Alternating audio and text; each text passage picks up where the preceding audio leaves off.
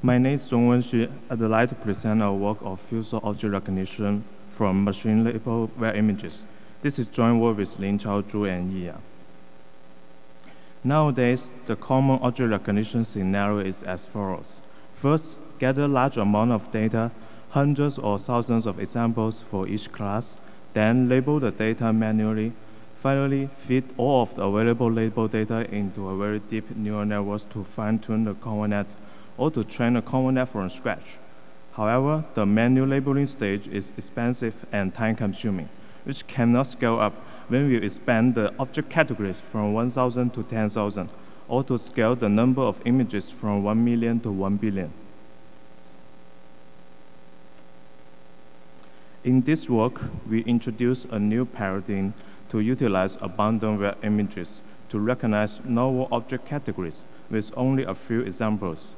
Building upon the large vocabulary provided by the web images, our model enables few-shot learning for object recognition.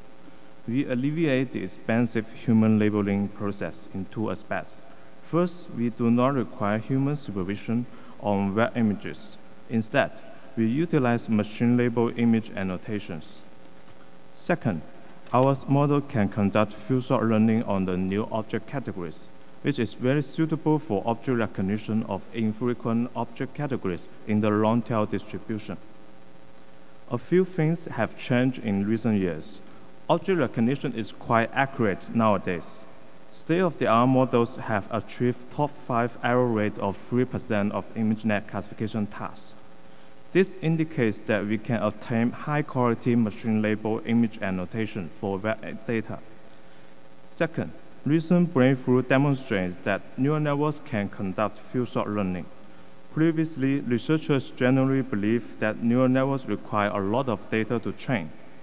Memory-augmented neural networks and matching networks achieve very promising performance on few-shot learning. We formulate the few-shot object recognition problem into key-value memory network. We use image embedding as key and label embedding as value. We put web images into the external memory, then use the query image to retrieve information from external memory.